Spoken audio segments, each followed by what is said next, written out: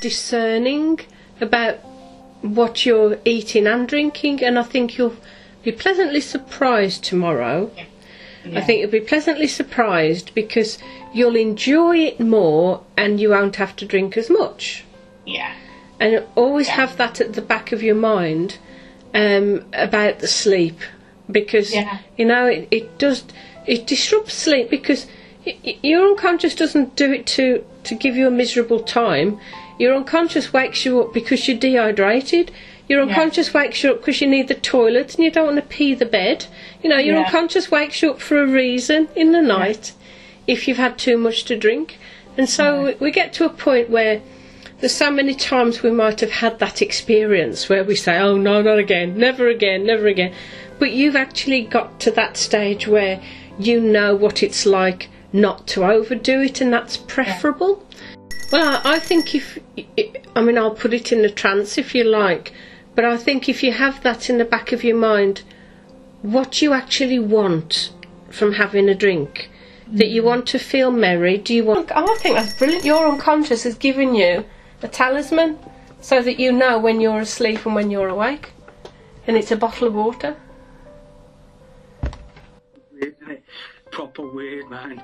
Seriously, but it's just one of the most weird experiences I've ever had. Seriously, it is. You've had them before, but you haven't been conscious of them. It's all very quantum. This is all becoming kind of normal now to science. Quantum leaping, I call it.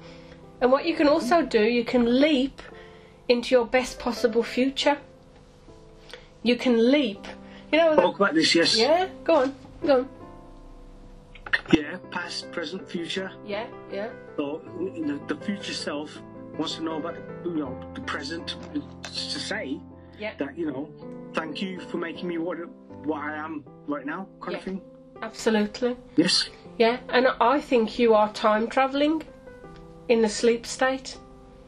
Yeah. I don't know what it is, but I'm getting some weirdness, but I like it. Yeah, yeah. I'm embracing it. I like it. You know what I mean? It's one of them ones. It's Love great. it. You're ready for it now. You know, and that's why we've got these films out. That's why we've got films like Inception, and there's been loads since, where and even it's all a bit. It's the latest blockbuster film, T-E-N-E-T, Tenet.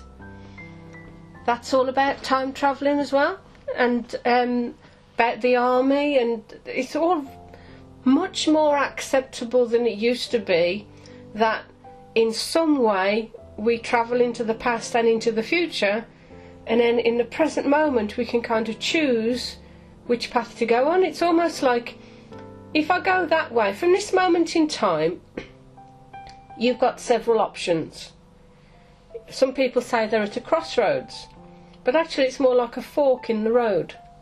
There's a part of you that can continue along the path that you're on.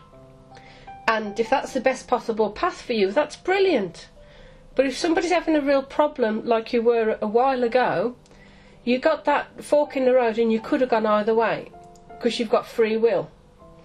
So you could have said, oh, this stuff is ridiculous, I'm not going to get into that. But you're far more mentally astute than many. So those people that say, oh, hypnosis, that's hocus pocus, I don't want anything to do with that, they're either scared or they don't have the mental capacity to think, oh, well, give it a go.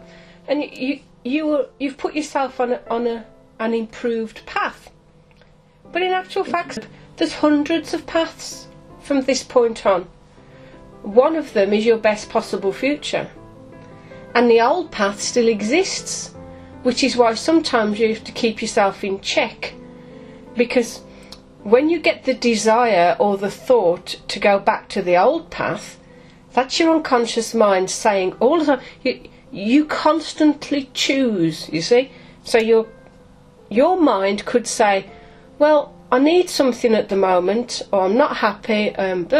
That's your body and your mind calling for you to care for it, for self-care. Okay, I feel out of sorts, I don't like where I am. What am I going to do? Oh, I wonder if going back to drinking would do good for me. I wonder.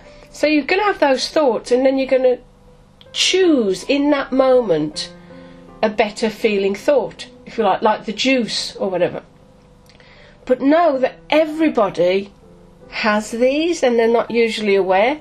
So some people do frantic dusting, some people take drugs, some people are addicted to sex, some people just want to sleep.